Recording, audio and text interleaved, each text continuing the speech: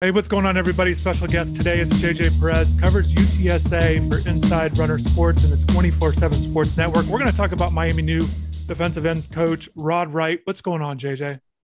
Hey, thanks for having me on. Yeah, no problem.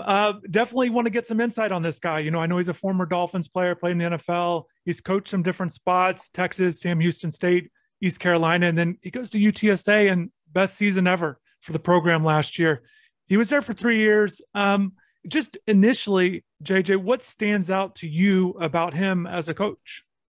So obviously, he won the national championship with the Texas Longhorns in 2005. So he knows what it takes to be a big time Division I football player. And he was an All-American at Texas, and that type of connection that he has with players helps him both on the recruiting trail and in developing some of the guys, because he knows what it takes. A lot of times you have these position coaches that have been, for lack of a better word, recycled in the business, where they've gone from job to job because of the connections they know. That's not the situation with Rod Wright. He's a young and upcoming coach, and he's had quite the ascent from, I think he was at East Carolina to Sam Houston State to UTSA and now Miami, all in a relatively short period of time. So he's a young and up-and-coming coach. I would describe him that way. So again, co-defensive coordinator last year, coached the defensive line. Let's talk about last season, particularly on the defensive line. What kind of line did they have? What were its strengths? Essentially, how did they play under Coach Wright? So Coach Wright used it was a 3-4 base defense. So, he was mainly responsible for coaching, I guess, the interior D-line and then the edge linebacker, outside linebacker. So they were very multiple at times. So as co-defensive coordinator last season, he didn't call the plays, but he was instrumental in developing game plans for the entire defense. So, I think he was also titled run game coordinator. And they were really good at stopping the run. And well, one of the things that, he's developed some of the edge pass rushers that UTSA has had. You look at what UTSA did last year, and there aren't a lot of guys that had huge stats that are going to jump out at you, because what they did is they rotated guys. They use up sometimes 3 deep guys to keep guys fresh. And that really came into, it really helped down the stretch of the season, injuries, depth, and then at the end of games, those guys were fresh. So he's going to do what the personnel has at Miami, but just a very heady coach, and he's going to do kind of like where the players fit, and he's going to put them in the best position, I think.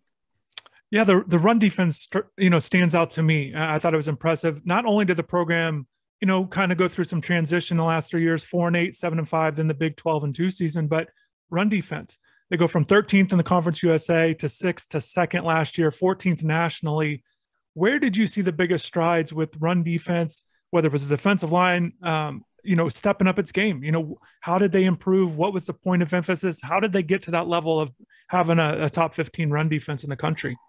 Yeah, and I think if you look at Coach Wright's bio, there's a few guys that are mentioned specifically: Jalen Haynes and Brandon Brown. Those are all conference type of guys that were in the center of the defensive line. And those guys they don't have a lot of stats, because a lot of the time when those guys are doing their jobs, they're getting double teamed and they're taking up space. But what they did is they clogged the middle. And it also had a lot to do with the play of the inside linebacker group too. So they were real solid in the center of the D-line. And that helped some of the guys on the end, come up with some of those big sack numbers. UTSA had a record-setting like edge rusher, hybrid linebacker, and, Clarence Hicks last season. And, he might have won Defensive Player of the Year last year in the conference had, the guy from Western Kentucky not had one more sack. So, just a total team effort there along that defensive line, and a huge credit to Rod Wright. And it certainly is a big loss for UTSA. Yeah, and certainly you're touching on some standout players. That's another thing that stands out to me. He's coached guys that have gotten to the NFL. While he was at ECU, Coach Nate Harvey, a guy that became the conference defensive player of the year. PJ Hall, while at Sam Houston State, became an All-American. We touched on the guys there at UTSA, and certainly impressive players. JJ, is there a point of emphasis for Coach, either listening to him talk of like, this is what has to be done for defensive linemen to play for him, points of emphasis, something he really preaches to his guys? I can't speak to the technicality of the defensive line because each position is kind of different, the different techniques or whatnot. And, he's pretty versatile in knowing how to teach that. But one thing I would say I would pick up specifically with Coach Wright is that his intensity and passion, both in practices, during pregame, during the game. I mean, he is going to get the most out of his players just because of the fire he brings. And, he's a pretty emotional guy. I mean, you'll see him in pregame warmups, hyping up the guys. And a lot of times, I mean, that's where these games are won, in the trenches. And, the defensive line versus offensive line, matchup are huge. So, I mean, I'd say that was probably one of the biggest standouts that I've noticed from him is his intensity and fire. It's not surprising you say that. Mario Cristobal, known for his intensity and his passion for the game. The other coaches they've hired at Miami under him, we are hearing this a lot. So hearing this about Coach Wright's not surprising. Do you have I know you touched on examples of, where you've seen it, but is there a specific moment that stands out to you with the intensity, either pregame? Is there a moment that, as you're explaining it, like, this is what stands out to me in my head about Coach Wright?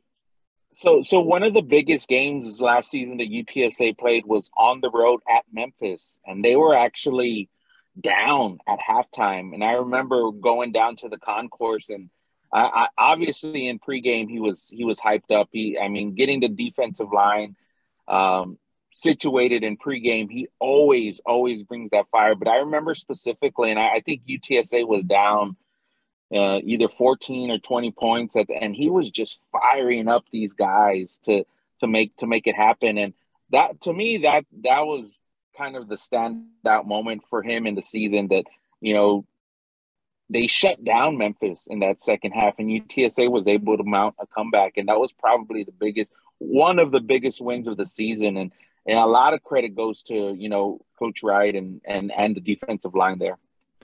Yeah, that's impressive. You say that again. And yeah, you're correct. Down 21-7 at halftime, go on to win 31-28, outscored Memphis 17-0 in the fourth quarter. And it happened at the beginning of the year and just kind of rolled throughout the season, the win the Conference USA, the championship game there, lose the bowl game to San Diego State, but just a really good season. You touched on recruiting at the very beginning of this, and I'm wondering what kind of insight you can provide. This is a guy, like you said, played at Texas. He's from there. A lot of coaching ties to Texas as a state. And I know, just Coach Cristobal, his belief in kind of getting back Miami into Texas more like it used to be.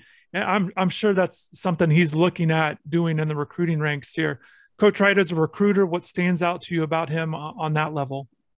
He is a tireless recruiter. I mean, nobody is going to outwork him. That's one of the things that led him to get promoted last year from, a D-line coach to also co-defensive coordinator, because of his work ethic and just his knowledge of Texas. And he's from Houston originally. So that's a huge, huge recruiting base for the state. And, the connections he had with Sam Houston State, which isn't too far from Houston.